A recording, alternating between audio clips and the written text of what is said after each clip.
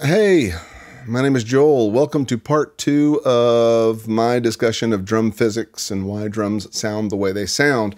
This particular video is going to deal with bearing edges. There's a lot of information on the internet about bearing edges, lots of articles, lots of videos. Most of it's really pretty good stuff, but it can be pretty heady and it can be seemingly conflicting and it just seems overly complicated. There's so many different edges. You got, single cuts of 15, 30, 45, 60 degrees, and you got counter cuts of various types. You've got roundovers, you've got a full vintage roundover, and then you have like a 30 degree with a vintage roundover on the outside. And you've got all these variations. You might have a dozen different types of cuts that different companies use. And there's good reason for all of them. But communicating those and then pairing the appropriate cut or bearing edge with a shell in order to achieve the sound that you're wanting to achieve sometimes can seem a little mystifying. And so I want to simplify that if I can. So if you have not seen my previous video, I will be referring to a few realities of that discussion, and I'll link to it below. It spoke specifically about the effect of mass on the sound of a drum, the mass of the drum shell. So I'll link to that below, and if you find this kind of stuff interesting, I think you'll find that interesting. So in that last video, I actually did a lot of reading from an old Sonar catalog from 1982 that had a lot of their research and their thinking about why they designed the product line the way they did at that point in time. And that was really useful for the discussion because they made really massive drum shells that had a lot of mass in them. And the reasoning behind that, it wasn't by accident, it was by design. That was really useful for that discussion. I don't have the same type of thing here. I wrote my own copy, basically, so I could kind of stay on topic and not waste too much time bloviating and chasing rabbit trails and things. So this is just something that I have written here, and I will just begin my discussion this way. Bearing edges. The definition of a bearing edge. A drum's bearing edge is the portion of the drum shell that makes direct contact with the drum head. Ideally, the apex of the edge should constitute a flat plane, and the machined contour of the edge should be consistent around the entire circumference of the drum. Okay, so what does that mean? Basically, if you take a drum and take the bearing edge of the drum, a flat plane, it doesn't mean that the edges are flat. They have a contour, whatever shape they have, but the apex, the highest point of the edge, if you turn that over and set it down on a completely flat surface and shine a light on the inside of it, you shouldn't see any light around the edge. The plane of that surface of that drum, of that bearing edge, should be entirely flat. And then whatever shape you have, if it's a 45-degree single cut or a dual 45 or a vintage roundover or whatever it is, that needs to be a consistent shape all the way around the drum. So that a quality edge will have those two characteristics. And a drum's bearing edge serves two main purposes. One, it determines the boundary or the diameter of the active portion of the drum head. What do I mean by active portion of the drum head? If you think of a guitar and you put your finger on the fretboard, it basically effectively shortens the length of the string from that fret down to the bridge is now shorter because you've put your finger on the fretboard, and so you've raised the pitch of the string. So that's the active portion of the string. There's still more of the string on the other side. It's just not active. One could argue, yes, you can hear it audibly, but there's no pickups, there's no sound hole, there's nothing on that side of the string. So the active portion is the portion that's over the body of the guitar, basically. So the same is true with a drum head. Where that edge is, it's sort of like a fret, but instead of it just being a linear fret, it's sort of like a fret that goes 360 degrees around the whole circumference of a cylinder. When the drum head touches that, everything inside of that is the active portion of the head. And it seems like it's kind of silly to define that, to point that out, but that's kind of important, and that will be kind of important later on when I talk about the collar of the drum head, so I will get to that. But you could theoretically have a 12-inch drum and you put a 12-inch head on it, but really most modern drums anyway aren't quite the full diameter. You might have a 12-inch head, but the shell itself is probably more like 11 7/8 inch diameter, and that's so the head can drop on it and you can basically take a finger and kind of turn the head around on the top of the drum. It's loose enough that it's not a snug, tight fit. Let's say that shell is like 1/2 inch thick, which is pretty thick, but still, for the sake of discussion, let's say it's 1/2 inch thick, and you've got a dual 45 edge, which I haven't gotten into the different types of edges yet, but most people I think know what that is. It basically means a 45-degree cut from one side and then a 45-degree cut on the other side. And that point, or that apex, let's say, is centered between the plies of the veneer that make up the shell. So it's 1/2 inch thick. The apex is halfway in the middle of that. So that means it's 1/4 inch in from the edge of the diameter of the drum, right? So you've got that on both sides. So that's 1/2 inch basically coming off of a drum shell that's, say, 11 7/8 inch. So now you're talking an active diameter of a 12-inch tom that is 11 3/8 of an inch in diameter. Now, does that matter? Not really. Not going to lose sleep over that. Not a big deal. But for the sake of explanation, the edge does define the outer boundary of the active portion of the drum head, determines the diameter, the actual active diameter of any given drum. Secondly, it determines the amount of surface area contact between the shell and the drum head, which directly affects the amount of energy transferred from a vibrating drum head to the shell. What do I mean by that? Well, a round edge is going to have more surface contact between the edge and the drum head. And the more contact that there is between surfaces, the more energy can be transferred from a vibrating head into the shell, which will affect the drum's performance. So if it's a really, really thin, narrow, sharp edge, it's not going to have a lot of surface contact. Not as much energy is going to be able to be transferred from the head into the shell when the head is vibrating. So you'll have a little more isolation on the drum head, and that will result in some fairly different things, which I'll get to here in just a moment. So continuing, I do like to keep things simple and practical. There are so many different types of bearing edges, and if you've ever looked at articles on them, you'll see all sorts of graphics, and you'll hear about 15, 30 degree, 45 degree, 60 degree, a double 45, all the various vintage roundovers, the full vintage roundover, which is like a semicircle. It's not even an angle, it's just rounded. So many different types of edges. And I like to keep things very simple because really, as such, every type of bearing edge that I'm aware of can really be classified into one of two categories. That is sharp or rounded edges. And so one note to go with that here, the sharpness or the roundness of a bearing edge is independent of the amount of angle that is used for the edge's primary cut. I mean, it doesn't matter if it's a 15-degree cut, a 30-degree cut, a 45-degree cut. People generally, you will read often that a 30-degree cut has a mellower sound than a 45-degree cut.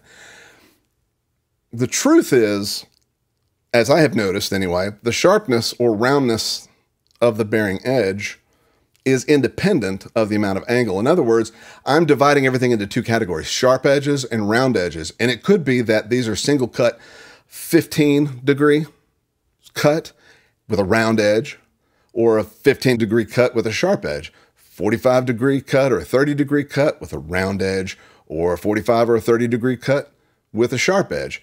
I hope I said that right, but you can have sharp or round on any of those cuts. It really just depends on how you sand it and how what kind of a radius you give that apex. So I'm just pointing that out because people really seem to get wound up about, well, I really want a 30-degree because that's what this vintage drum company used back in the day, and I want a vintage tone or whatever. And it's like, okay, 30 degrees, that's fine, but what kind of treatment was done to the apex of the edge? Was it a sharp edge? Or if it was vintage, it was probably fairly mellow. So it was sanded down, it was rounded off or whatever. So I just wanted to point out that the angle and the roundness or sharpness are not necessarily the same thing. I find that any angle of cut, if brought to a sharp apex, yields very similar performance. There is, as I will touch on later, some science that sort of shows that there are in fact differences, but I stick to this, that it's very similar performance. You're talking super minute things here, not enough to get bent out of shape about. Really, sharp and rounded are really the two concepts that all of the edges that you're going to ever see can be fairly directly filed into. And yes, there's definitely that middle point, somewhere between super sharp and super round, and you can kind of find that middle ground. But again, the idea is that there's really two approaches, and everything sort of fits into that. Okay, so let's talk about sharp edges. Sharp edges provide minimal surface area contact between the shell and the drum head. As such, sharp edges preserve most of the energy of a drum strike in the drum head, which, number one, preserves the high frequency or harmonic content of the drum head. So let me stop here real quick. So a sharp edge has very, very little surface contact between the edge of the shell and the drum head itself. As such, there's going to be very little transfer of energy, relatively, all things being similar, from that drum head into the shell. So as a result, it's going to preserve the high frequency or the harmonic content of the drum head. The drum head's going to be able to do its full thing as much as possible because it's really left to its own with all the energy. So it's going to have a higher harmonic content. And number two, it provides longer sustain from the head because, again, that energy is not being bled off into the shell. This overlaps a little bit into my previous discussion on the previous video. So again, you might want to go check that out if you haven't yet. And then number three, it preserves a fuller fundamental tone. This definitely goes along with the previous video because the greater the mass of the shell, as I discussed in that video, the harder it is to excite that shell into vibration. And therefore, the shell takes on a more passive role, leaving the energy in the heads, providing greater sustain and a stronger fundamental note. So the lower pitch, the actual pitch of the drum, the fundamental tone of the drum is going to be stronger in a thicker shell. If the shell is thinner and it can accept energy from the head a lot easier and it's easier to excite into vibration, then it's going to rob some of that energy from the head as the shell starts to vibrate. And so you're going to have less sustain, and that sort of 360-degree kind of thing going on with the vibrating shell actually serves to dampen the fundamental pitch or tone of the drum. So it winds up being a brighter sounding drum. It doesn't have more harmonic content, as I spell out in that video. It just has less of the lower frequency fundamental content. So it feels brighter. And it feels a little louder because our ears are more sensitive to higher frequencies than it is lower frequencies. So we sometimes make the mistake of thinking it's louder. It's really not louder. There's actually less amplitude there because the harmonic content hasn't been boosted, but the lower frequency content has just been attenuated. So when you remove frequency content from a sound, you're removing amplitude as well. It's actually a softer sound. So that's sharp edges. Let's move on to round edges. Round edges provide greater surface area contact between the shell and the drum head. It's the opposite of sharp. Round, more surface contact versus the sharp, which has less contact. As such, the round edges transfer more energy from the vibrating drum head into the shell, which, number one, attenuates the high frequency or the harmonic content of the sound. So unlike the sharp edge, which allows the head to have its full high frequency and harmonic content, the greater contact with the bearing edge transferring energy from the head is actually going to attenuate the high frequencies. Whenever you muffle a drum, whether you're muffling it with moon gel or tape, or whether you're sticking a wallet on it, if you're just trying to shorten the sound of the drum, once you muffle it to accomplish that, what's the first thing to go? The high frequency. Anytime you inhibit the drum head's ability to vibrate, the high frequency is the first thing to go. So if the bearing edge is actually attenuating the head's ability to vibrate, then the high frequency is going to be affected similarly. So it's going to attenuate the high frequency harmonic content. Number two, it's going to shorten the sustain of the head because, again, that energy is bleeding off away from the head, so the energy doesn't stay in the heads, so the heads sustain for a shorter length of time. And then number three, it mutes the fundamental tone. This is, again, reference to the previous video, which not only affects the frequency response, but actually lowers the overall sound pressure level of the drum. That's what I was just talking about. The drum sounds brighter, and so it might feel louder because it's a more frequency content that we are sensitive to, but it's actually a lower, quieter sound. And I did put one note here, which I think is pretty important. The extent to which a given drum will experience a muted fundamental is largely reliant upon the overall mass and stiffness of the drum shell as well. So if you have a really massive, meaning a drum shell with a lot of mass, a very dense, heavy drum shell, and you have rounded edges on it, so it's bleeding a lot of energy from the head into the shell may be so massive still that it really doesn't start resonating, and so you're not really going to lose much of that fundamental lower pitch it's just going to attenuate the high end a little bit and shorten the decay a little bit, although not as much as if the shell actually really did start vibrating. But just the additional friction of the rounded edge and that greater contact is going to limit the decay somewhat as well, the sustain. So what you wind up with in that situation, a heavy shell with round edges, is a very dull sounding drum. A drum that's very tubby sounding, and certainly from any distance, once you get away from the drum, if you're using multiple, like a minimal miking technique or something, and so nothing's close to the drum, get a few feet from the drum, and a lot of the attack that you get, or a lot of the harmonic content of the head, sort of just dissipates with the viscosity of air. And so when you have a heavy drum that's got dull edges, you don't have a lot of highs to begin with. You're going to lose even more of those over any kind of distance, and the only thing that you're really going to hear is the strength of the low frequency. So you're going to have these really tubby sounding drums. It might be a sound that you dig. I like to have all the high frequency content as well, so I like single ply heads and fairly sharp edges with my heavy drums. And if you watched the last video, you know that I do love heavy drums. Although I will say this, in my defense, I don't know that I need to say defense. I'm not really defending myself. But I did get a lot of comments from people, which, by the way, I really appreciate the comments. Please, please keep those coming. I love the discussion. It makes me have to think about what I'm saying and really, dive to understand things a little bit more and explain things, maybe figure out new ways to explain things too. So I love that. Please keep that coming. But I did get comments from people defending thin-shelled drums, as if I didn't like them. And I have thin-shelled drums. I've got very resonant drums that are thin shells. They're punchy, shorter decay, brighter tone, and I love that. The truth is I love drums. I love all drums. I do have a preference toward the heavier drums. There's just something about playing them that just seems to fit with me in a visceral sense, and I really, really enjoy it. But I love drums, and I'll get bored with anything after a while. I just want to switch to a different kit and have a different sound. So engineers love me because I'm always changing my drums around. So I usually ask, what kind of sound do you want? And I'll bring whatever I think is going to work for what they want. But I have all kinds of different drums, and I love them all. So for what that's worth. Okay, moving back to this.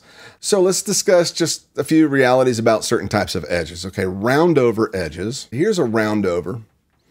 And you can see you've got the 45-degree cut, and then this is actually a little bit rounded. It's just kind of curved a little bit versus this, which is a double 45. It's got a 45 on each side.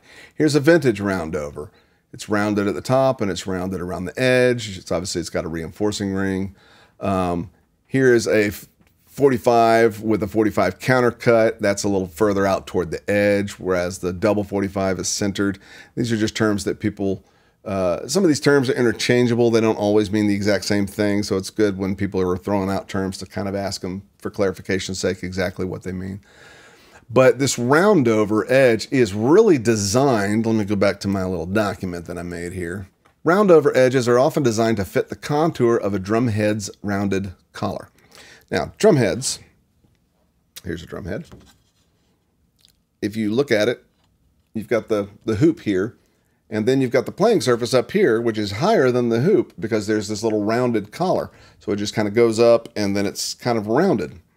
So a roundover edge is often meant to kind of fit up inside that rounded head.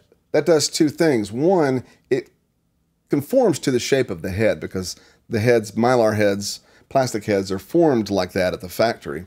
And so it conforms to that shape. So it doesn't put any additional stress on the head trying to force it into some sort of other shape than what it was made to have. And it increases the surface area of contact between the edge and the head because a rounded edge tucked into this collar here is making a lot of surface contact. So you get a lot of transfer of energy when you do that. This makes greater surface contact between the drum head film and the drum shell without forcing a different shape to the drum head. Now, what do I mean by a different shape to the drum head? This here, it's kind of hard to see my pointer.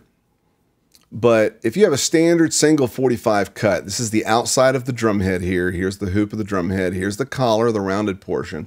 And if you just have a single cut, basically, or just a barely counter cut, single cut design, and it could be a 45, a 30, it could be anything, that will make contact with the collar.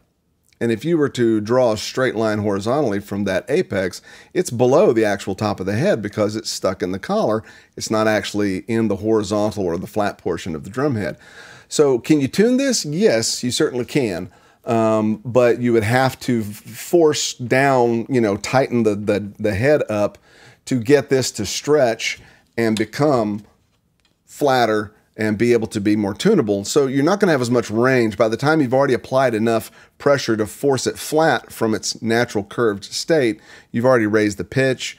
You're not going to have the tuning range. It's going to be trickier to tune evenly. You're just going to have problems. Whereas having a double 45 cut like they have here, or just a counter cut that comes in a few plies from the edge, allows you to put the apex of the edge right up to the horizontal flush portion of the head. That allows for a broader tuning range and greater ease of tuning. So that's something to consider with your edges. So single cut edges, regardless of the angle used, if not rounded over, can make contact with the collar of the drum head, causing tuning challenges, which is what I was just saying. As such, modern drums using single cuts will often be of slightly reduced outer diameter, so the apex of the bearing edge will meet the horizontal plane of the drum head, allowing for greater ease of tuning and wider tuning range.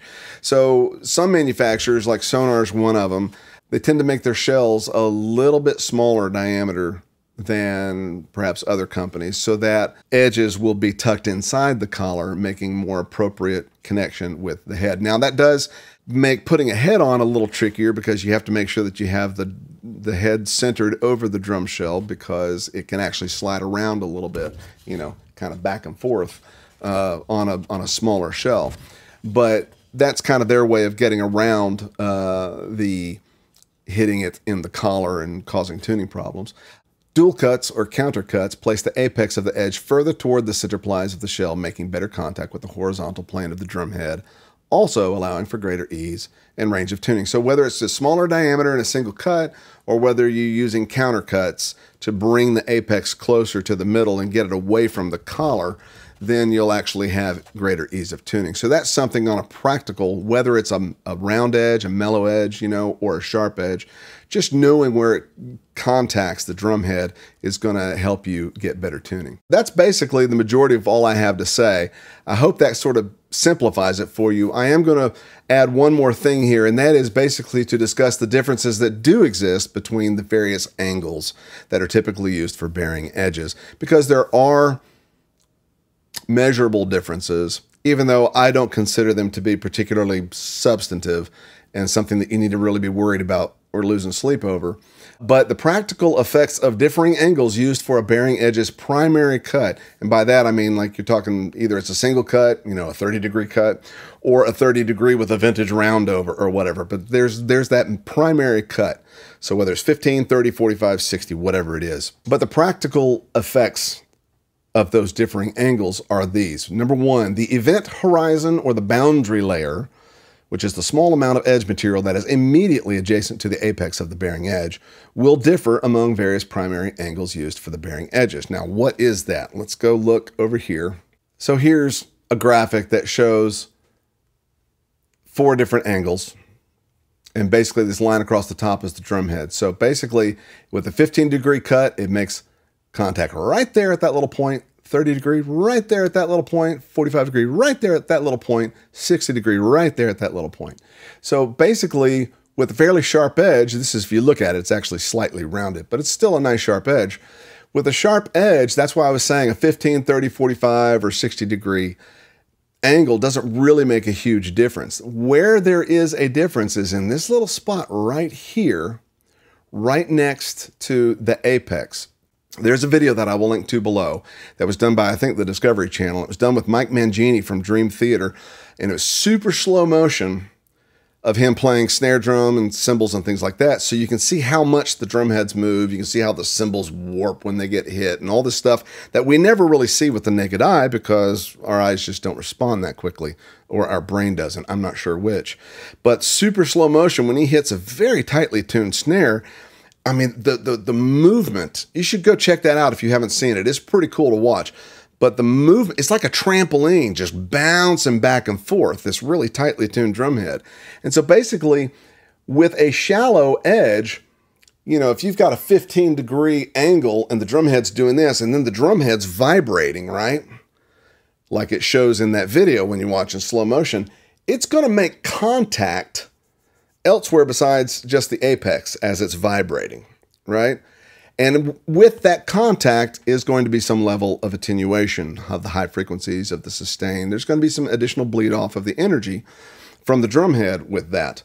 So a shallower angle is going to experience more of that. So you will have more loss or greater transfer of energy from the head when you are laying into it with a shallower angle than with a steeper angle, which you would have to hit harder to get the same amount of contact to the adjacent, you know, contour of the bearing edge.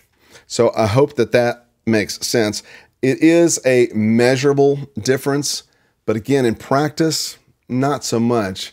What I've said here, as a drum head vibrates, shallower angles will produce greater contact between the head and the event horizon, providing greater attenuation of the head's vibration. In my experience, this effect, if minimal, how do you like that? I spelled that wrong. It is minimal, that's what I meant to write, and can be greatly reduced given other factors of the drum's design and construction. By that I mean, you're going to have a bigger difference in the performance of your drum, whether it's a thin, lightweight drum, or whether it's a heavy drum, whether it's a heavy, dense drum shell that's a fairly soft material, or whether it's a thin material that's very rigid. You know, you're going to have more of an impact on the sound pairing any edge to those types of shells than you will by having a 15-degree or a 30-degree or a 45-degree. So I'm kind of just go with the 45. I don't really want the edge muffling the sound. If I did, I'll kind of go with a vintage, you know, kind of a roundover, I guess, on the outside to create a little bit more of that. But I'm kind of a 45-degree guy. It is fairly generic, but not entirely. I mean, edges really should be paired, I think, for optimum performance. To meet your design objective, should be paired with the appropriate type of shell.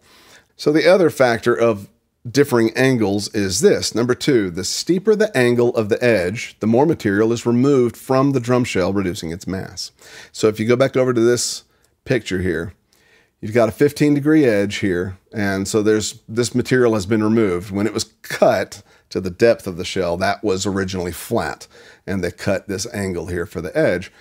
30-degree, they cut a lot more out, and 45 and 60. So you can see at 60 for sure, there's a lot more material that's being cut out, and not just in a linear, you know, fashion, as you can kind of see in this cutaway drawing here, but 360 degrees all the way around the drum, top and bottom, if it's a double-headed drum.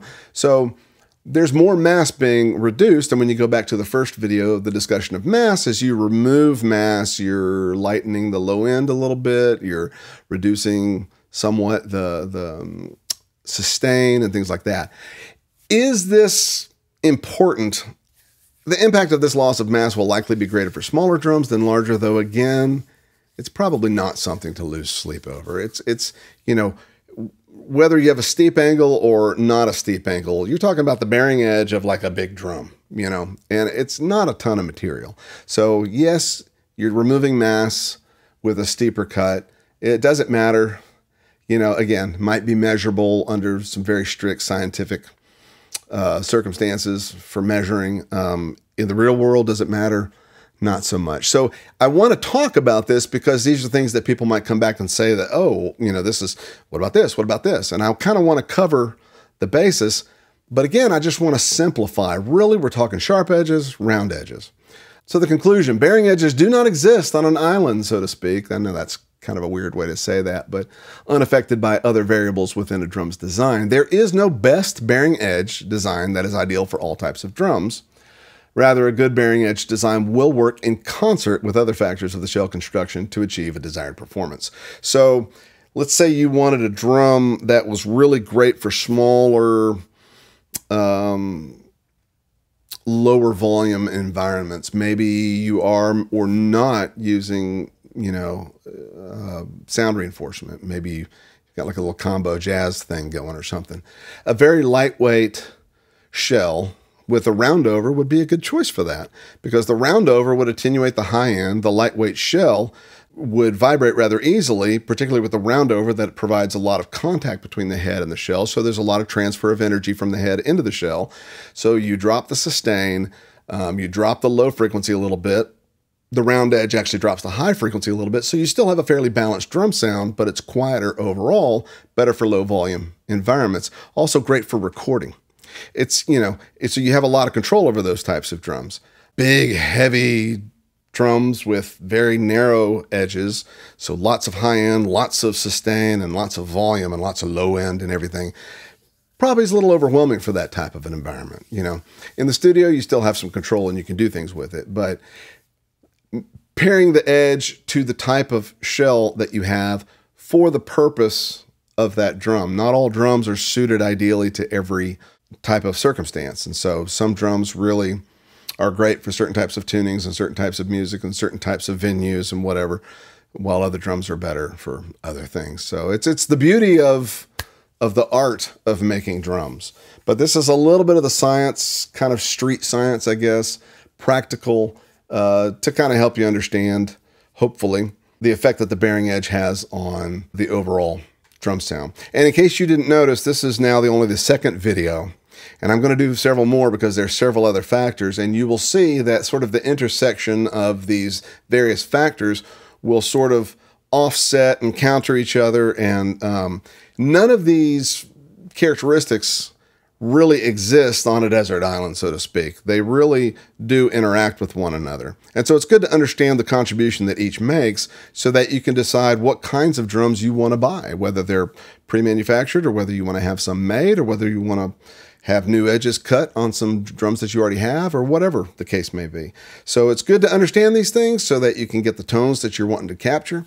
I hope this is helpful in letting you do that. I will continue this series with more videos. Again, if you'd like to geek out on this stuff, please subscribe, hit the bell button so that you are notified when I do new uploads.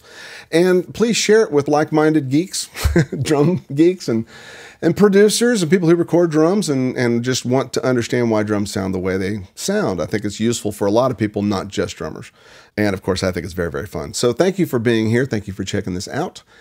And I will see you next time.